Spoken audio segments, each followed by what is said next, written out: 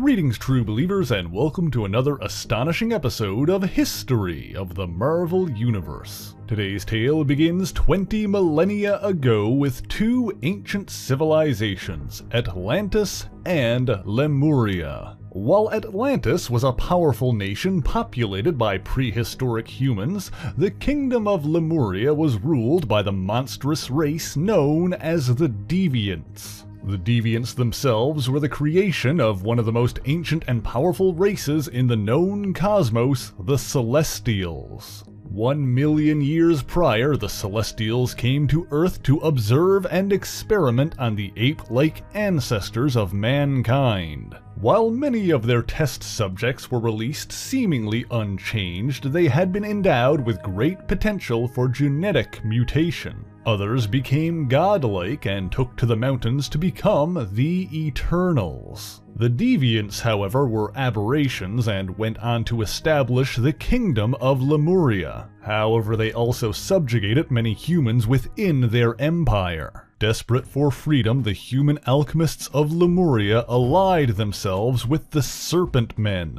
the reptilian children of the elder god Set. Together they crafted an artifact which allowed the wearer to channel the power of the elder god himself, the Serpent Crown.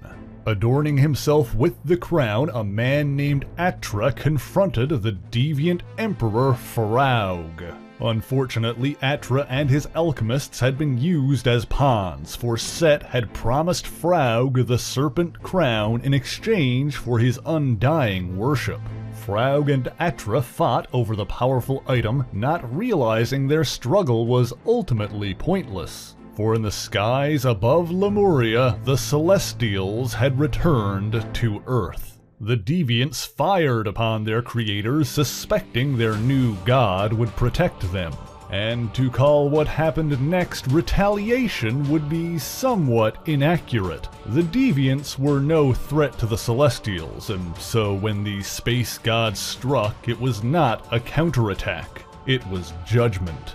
Their blast shook the entire planet, and the resulting devastation would be remembered for tens of thousands of years as the Great Cataclysm. Lemuria was destroyed, its broken fragments and myriad corpses sinking to the bottom of the sea. So widespread was the ruination that Atlantis as well was washed away, also coming to rest on the ocean floor. For 10,000 years, the city lay dormant beneath the waves, until one day, they came. The water-breathing humanoids now known as Homo Mermanus. Having descended from denizens of the original Atlantis, some say this new race was granted gills by the ocean god Neptune to suit their new environment. They settled into their ancestral home and began to rebuild, reclaiming the names of old to become known as Atlanteans. And yet not all stayed, and 500 years later one faction chose to leave. As fate would have it, their pilgrimage led them to the destroyed remains of Lemuria, where they began to build their new empire. However, it seems the magic of the serpent god Set still permeated the area, as the new Lemurians developed snake-like scales unlike their Atlantean siblings. But then one day the Serpent Crown was discovered, still gripped by the corpses of Atra and Pharaoh.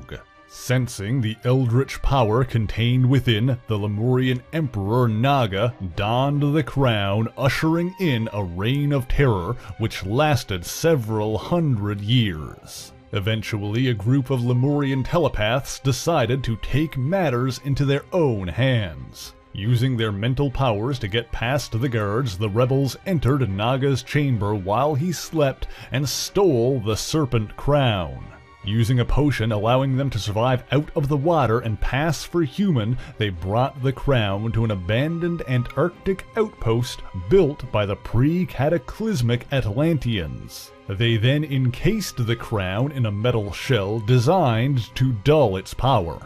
After this, some of them decided to leave the outpost and, for a time at least, live among the humans. As the decades rolled on, Pyskados, one of the Lemurians to remain behind, grew old and sick. When another, Beckett, finally returned, he saw that his brother had succumbed to temptation and donned the crown in the hopes of staving off death. The crown corrupted Pyskados, and he struck down his old ally with its power. However, the grief he felt from this vile action allowed him to break free from Set's influence. Forsaking the crown's power, Pyskados took his own life, and with his dying breath he set the outpost to self-destruct, in the hopes of burying the demonic artifact forever. While the world at large would never learn the truth of what happened there, stories told by Beckett before his death became legend and rumor. Eventually, it was written that a civilization of telepaths called the Ancients once dwelt in Antarctica. In the meantime, the Atlanteans were caught in the midst of their own struggle with a rogue faction called the Skarka. The aggressors were eventually defeated, but much of the city they'd worked so hard to build was destroyed, and their king was slain. The young Prince Thakor ascended to the throne and led his people away from their ancestral home to a place they could be safe and secure. But fate has a way of making things converge, and a new Atlantis was built beneath the frozen waters of Antarctica. There it remained in peace and solitude for decades until the year 1915, when a ship called the Endurance sank in the icy waters while searching for deposits of Antarctic vibranium. Half a decade later, in 1920, a second ship, the Oracle, was dispatched to retrieve the valuable cargo and equipment left behind by the Endurance. However, one passenger, a man named Paul Destine, had joined the expedition for a different reason. Destine was a telepath with the power to read minds, and while his abilities were somewhat limited, he longed to expand them. After reading the legends of the telepathic ancients dwelling in the Antarctic, Destine convinced Captain Leonard Mackenzie to allow him to join his voyage. With what happened to the previous ship and great concern for the safety of his men, Captain Mackenzie took no chances in navigating the ice fields and used explosives to clear a path.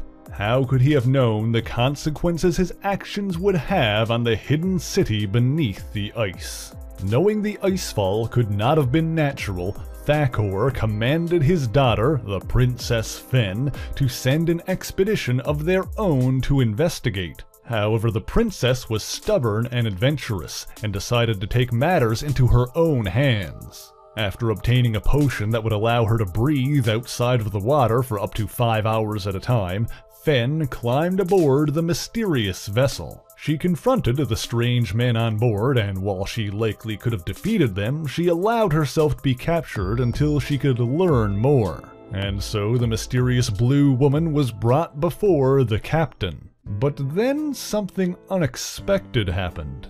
Despite being from two different worlds, there was a strange mutual attraction between them. While Destine theorized she was one of the so-called ancients he was searching for, the rest of the crew eventually came to believe that she was merely a castaway from another country, turned blue by the frigid waters. And so Princess Fen remained on board the Oracle, acting as a spy for her people. The captain actually helped her by teaching her English, and indeed the princess was a quick study. There was of course still the matter of her father, but one night Fen returned home, and she convinced Thakor to allow her to continue her self-appointed mission. While she could not forget the damage that the ship had caused, she came to understand that none of it was intentional. Furthermore, she found herself eagerly awaiting the chance to spend more time with the captain. Before long, her feelings were undeniable and, as it turns out, reciprocated.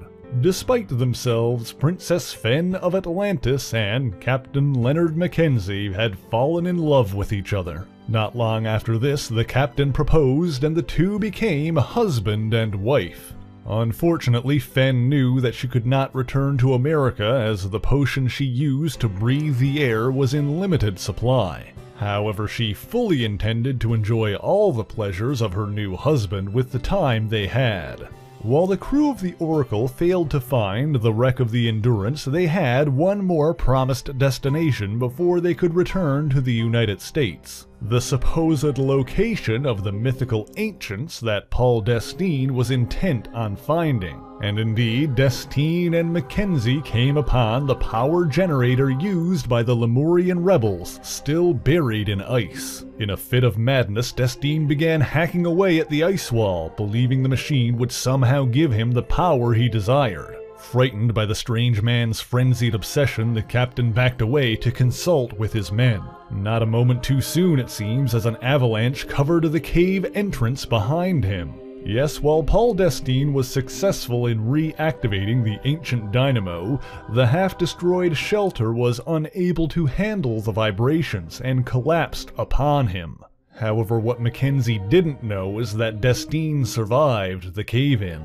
He awakened in near darkness and caught sight of a strange glowing helmet which seemed almost to call to him. Captain Mackenzie returned to his wife, intent on leaving the frozen continent behind forever. Fen attempted to tell her husband the truth, but after spending so much time out of the water, she had grown weak and her frantic confessions appeared to be some sort of illness-induced delusion. However, this became a moot point when Thakor sent his best soldier, Krang, to lead a war party to retrieve the princess. The Atlanteans struck hard and fast, and in the resulting battle, Leonard Mackenzie was shot. The captain survived his wounds, but Fen never knew that as she was dragged back into the sea by her own people. Mackenzie gave the order to go after them and rescue his wife, but his commands were ignored. And so the two newlyweds were pulled apart by their own people, each believing the other to be gone forever. Although their time together was brief, their union would prove to have far-reaching consequences, as some months later the Princess Fen gave birth to their hybrid child. Water-breathing like his mother, but pale-skinned like his father, the newborn prince was called Namor, an Atlantean word meaning avenging son. Despite his half-human heritage, Namor proved to be as good a swimmer as any full-blooded Atlantean. In fact, as he grew older, he proved to be faster and more agile than any of his peers. And despite occasional teasing, he did have friends among the other Atlantean children. There was Dorma, a young girl who was often vying for Namor's affection. There was another prince, Bira, and their mutual friend, Murano. And finally, there was his tomboyish cousin, Namora. She was the only one who could rival Namor's speed and strength. And Namor soon proved himself to be far stronger than the average Atlantean. And this was not the limit of Namor's hybrid abilities, as one day while playing with his male friends, he was separated from them and trapped above the ice. Frightened of being reprimanded, Bira kept silent until Princess Fen, sensing something was wrong, confronted him. A rescue party came above water to retrieve the prince, only to find that he had no difficulty breathing the air. After this, Fen would often accompany her son onto the ice fields. Using her potion to breathe out of the water, she tutored her son English just as her husband had tutored her. During one such lesson, the ice suddenly shifted, causing them both to fall into a frozen crevice. Even more unexpectedly, Namor kicked himself upwards and found himself able to soar through the air. Diving down, the young prince retrieved his injured mother and flew her back home. There, the supposed source of his flight was discovered, as tiny wings had appeared on his ankles. It's unclear how the small appendages are capable of such a feat, but it soon became evident that Prince Namor was more than a hybrid. Indeed, the so-called Submariner's powers and abilities also stemmed from the genetic potential instilled into mankind by the Celestials 1,000,000 years prior. Prince Namor was one of the world's first recorded mutants. However, the world would not be introduced to him until 1939.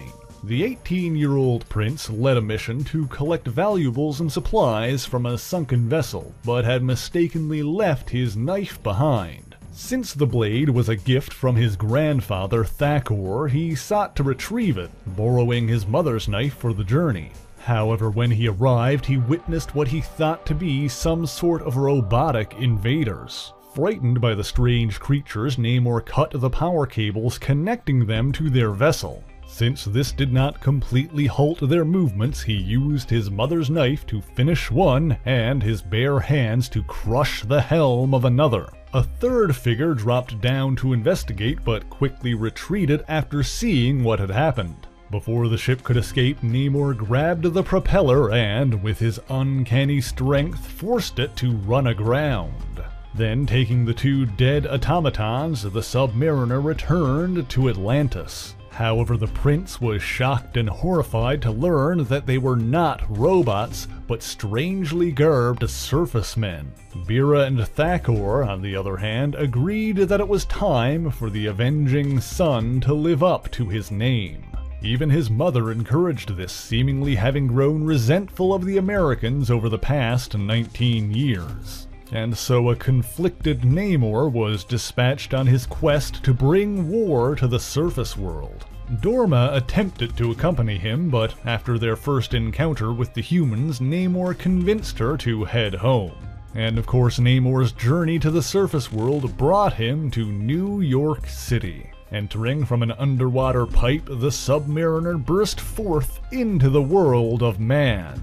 He did not attack at first, instead intending to watch and learn. However, a misstep onto a live power grid sent a painful electric shock throughout his body. In a savage rage, Namor perceived this as an attack and began a superpowered rampage in the streets of New York. Furthermore, this much exertion while outside of the water resulted in an oxygen imbalance within Namor's brain, making him more irrational and violent. Thus began a prolonged campaign of terror and intimidation as the savage Submariner sought to prove his superiority. It's unclear how many people were hurt, but it does seem that Namor focused his efforts on destroying vehicles and property rather than flat-out murder. The police were desperate to stop his rampage, and so a brave and intelligent officer named Betty Dean volunteered for a dangerous plan.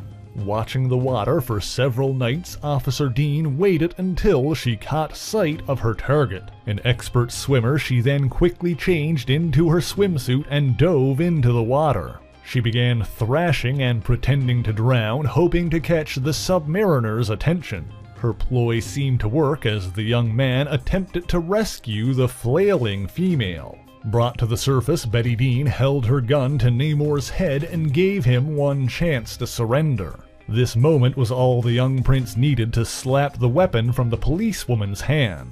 Dean was unintimidated, but an irritated Namor began dragging her out to sea. However, the two were interrupted when they came across a British freighter under fire from a Nazi submarine. This is when Namor began to realize that while the humans vastly outnumbered the Atlanteans, they were also greatly divided. Seeing men plummet to a watery doom struck a chord with Namor, and for reasons he didn't fully comprehend, he grabbed their sinking vessel from underwater and ran it aground on a nearby island. Betty Dean then told Namor about the terrible war that was billowing overseas. She also suspected that someone as powerful as he might be able to turn the tide of battle. It seems Namor quickly began to admire Dean, and he happily honored her request to take down the Nazi U-boat. He then took to the sky, declaring that while he would allow peaceful vessels to cross unhindered, he would attack any warships he spotted in his waters, regardless of which side they were on. Meanwhile, the police still wished to bring Namor to justice, and fortunately for them, it seems they found just the way to do so. You see, while the Submariner was one of the first publicly known superhumans, he wasn't the only one. Jim Hammond, the original Human Torch, was also unleashed on the world during this time, and unlike Namor, the Torch fully allied himself with the forces of law and order. And so, when the police asked Hammond to bring in the aquatic menace, what followed was a historic moment. New York City's earliest recorded battle between super-powered opponents. The very first clash of Marvels. This fight ultimately ended in a stalemate when Namor, unable to defeat the Torch, trapped his flaming opponent within a translite tube. But Officer Dean then arrived and attempted to broker a truce between them. Namor initially agreed, and a begrudging respect grew between the two warriors. There are some conflicting reports detailing further battles between them, but their veracity is unconfirmed. However, their enmity would be put on hold after Nazi submarines attacked Atlantis. Emperor Thakor was badly injured, and Prince Namor stepped up to rule in his stead. Furthermore, it was discovered that the Nazis had learned their location from Namor's childhood friend, Murano. Believing their victory to be inevitable, Murano forged an alliance with Hitler's forces and became known as the U-Man. This led to Namor forging an uneasy alliance with the United States and fighting alongside their champion, Captain America. Not long after this, America itself would be drawn into the Second World War when Japanese forces bombed Pearl Harbor. And so, for the first time, Earth's mightiest heroes found themselves united against a common threat, to face a force no single superhero could withstand. On that day, the Invaders were formed to battle Axis forces wherever they appeared.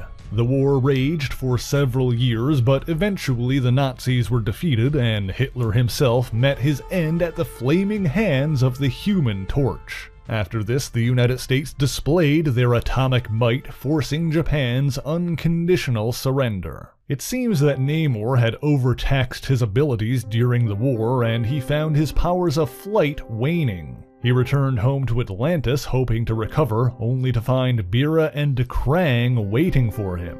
As it turns out, in the 4 years that Namor was absent, Emperor Thakor had awakened, and Prince Bira convinced Thakor to banish Namor. His mother convinced him that violence would not be the answer here, and so Namor left Atlantis, swearing to someday return. He then reunited with the Human Torch as a member of the newly formed All-Winners Squad. Then, in 1947, Namor was invited home for his grandfather's birthday. In truth, his cousin Namora had helped Fen and Dorma convince Thakor to end Namor's exile. Unfortunately, while he made the journey back, Atlantis was attacked and pillaged by human criminals. The Submariner sought justice but would not go alone, as Namora had recently learned that she too was a human Atlantean hybrid after her skin changed color. The two joined forces and became a crime-fighting duo both on land and in the sea. After this, they both became close friends with Betty Dean, and Namora and Betty even became roommates for a time.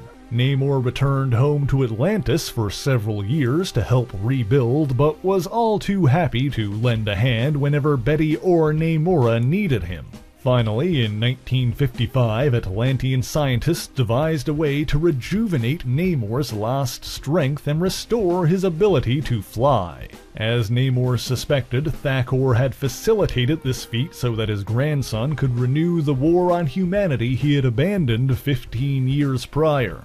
But this time, Namor refused, having come to realize that declaring war on an entire planet was sheer folly. Instead, the prince decided to pursue admittance to the United Nations so that Atlantis could become a part of the world at large. And although Namor's service during World War II had earned him an official pardon for his earlier crimes, some were not as forgiving. A trigger-happy onlooker opened fire on the prince, only for the bullet to ricochet off the Submariner's impenetrable skin and kill an innocent bystander. Before the scene could erupt into a full-scale riot, the Atlanteans withdrew, deciding to remain separate from the surface world. Even the violent Krang agreed that war with humanity was not one Atlantis could win, at least not at that time. And so the Atlanteans remained isolated, during which time Namor and Dorma began to grow closer, much to Krang's jealousy. Then one day a mysterious sea quake heralded the coming of some new threat. Assembling a scouting party of Atlantean soldiers, Namor departed to investigate the source. However, as they approached, a mysterious energy blast struck, killing all except the mighty Submariner. With righteous fury, Namor emerged from the water to discover a freshly opened cave. Investigating further, within the cave stood the being responsible for the attacks, a man calling himself Destiny, wearing a helmet of power. Little did Namor realize that Destiny was in fact Paul Destine, the telepath who had joined Leonard Mackenzie on his Antarctic expedition. Furthermore, his so-called helmet of power was actually the disguised serpent crown, which, despite being clad in Lemurian technology meant to dull its power, had kept Destiny alive since 1920. Namor struck, attempting to end the villain quickly, but it seems Destiny had grown too powerful. Reaching out with the might of the Serpent Crown, Destiny destroyed the Atlantean palace, killing both Emperor Thakor and Princess Fen. As one final insult, the insane villain then attacked Namor's very mind, robbing him not only of his memory, but his very sense of self.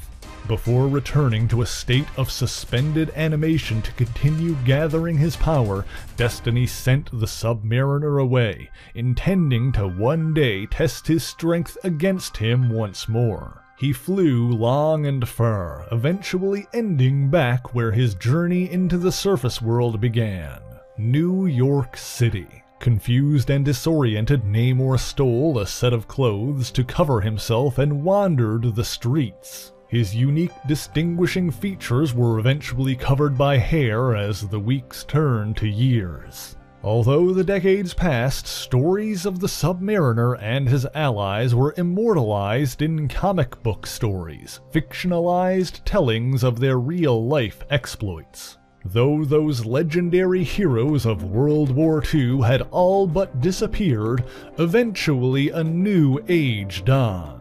The Marvel Age of Heroes, and it all began with the coming of the Fantastic Four. As fate would have it, one of this fearless foursome possessed powers nearly identical to Namor's Golden Age ally, and so Johnny Storm became the new Human Torch. And fittingly enough, this new Torch would soon be responsible for the Submariner's return.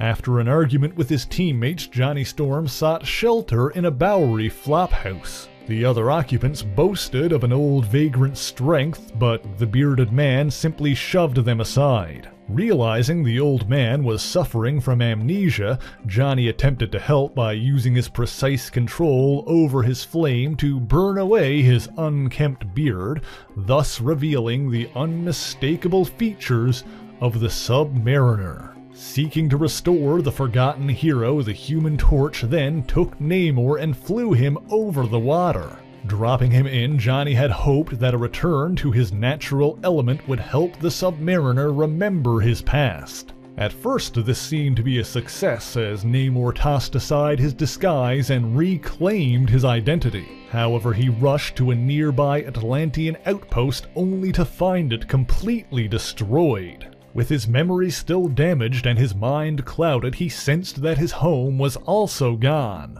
but did not recall the man called Destiny. Emerging from the water, an enraged Namor blamed the surface world for the destruction of Atlantis, and declared war on the human race once more. Using an ancient horn hidden in the water, he summoned the monstrous creature Giganto to assault New York. The monster was only defeated when Ben Grimm, another member of the Fantastic Four, carried a powerful explosive directly into the belly of the beast. While Giganto was dead, Namor boasted that he could summon countless creatures as long as he held the Horn of Proteus. And so Susan Storm, the Invisible Girl, attempted to relieve him of it. However, in these early days, she was young and inexperienced, and so Namor was able to seize her, only to find himself smitten with the Fantastic Four's female member. The addled Submariner claimed he would call off his assault if the Invisible Girl agreed to be his bride.